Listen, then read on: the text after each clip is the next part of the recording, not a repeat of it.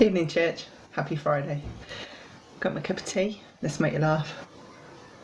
My very own special teacup. So I'm sat in Joel's room, don't tell him. When they go off to their dads for the weekend, I come into each of their rooms to do the check, you know, to make sure that all is clean, the beds are stripped, I can wash their bedding and find the dirty stinking socks underneath the bed or apple cores, you know, all that sort of stuff. The stuff that mums do. I thought, well, while I was in here, I'd come and talk to you. So I've been reading this week. I'm doing a Bible study plan on YouVersion. If you haven't got the app, look into it. It's brilliant, and it helps you to create a Bible reading habit. Because sometimes it's hard to read the Bible, isn't it? So I find YouVersion really brilliant. And I've been doing this plan called Finding Yourself in the Parables, and it gets us to look at the parables that Jesus talked about in different ways. And you know, some of them are very, very familiar to us.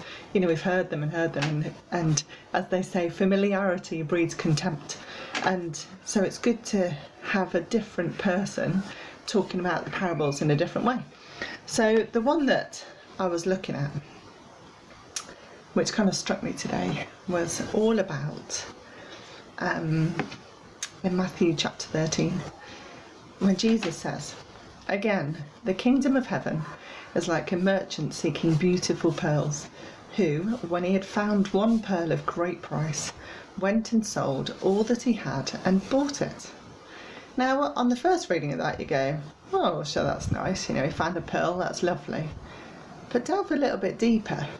If you go back to the rules in Leviticus, I don't generally like Leviticus, but it talks a lot about different rules and stuff. And one of the rules is don't eat oysters or stuff that eats fish and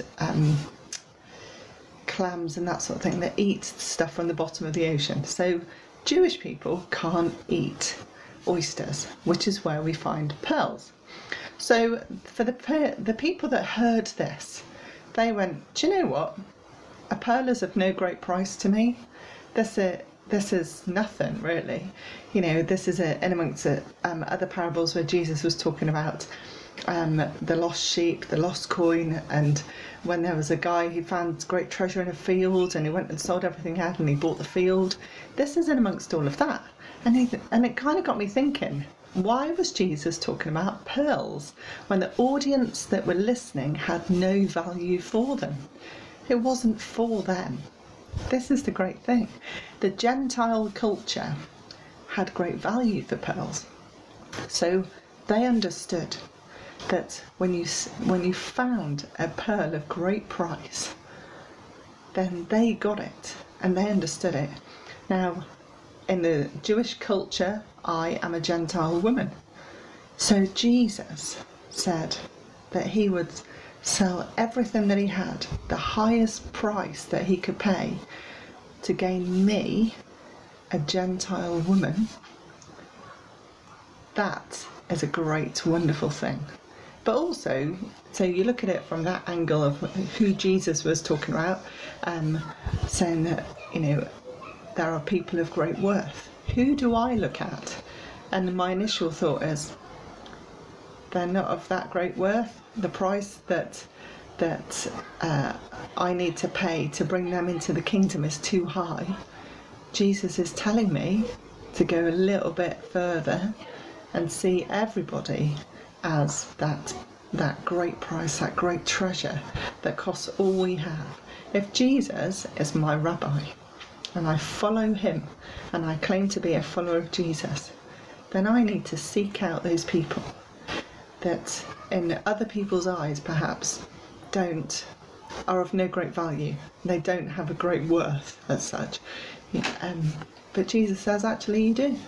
Because I know that the first hearers of this parable would have considered me of very little value as a woman, as a Gentile. And so I need to hear what Jesus is saying about that. So shall we pray? Because I know that God loves to seek those that other people don't want to pursue. He runs after the lost, the least, the forgotten, the betrayed, the orphans and the widows. What is it, O God, that we need to do to love God, act justly and walk humbly? That's what we need to do. So let's pray. Father, I thank you that you sought us, that you paid the highest price for us, that you gave your life so that we could be in relationship with you. Thank you, Jesus, that by dying on the cross you took away my sin, that there is no condemnation in Christ.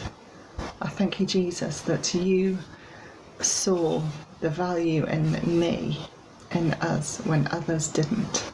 I thank you that you pursued us before we'd even contemplated you. And Father, I pray that you would give us your heart, that we would seek out those that the world has the viewpoint of a lack of value, and to show them that you love them, that you chose them, that you call them, that we would be your voice and your hands to reach out to those. Amen. God bless you, church. Have a great evening.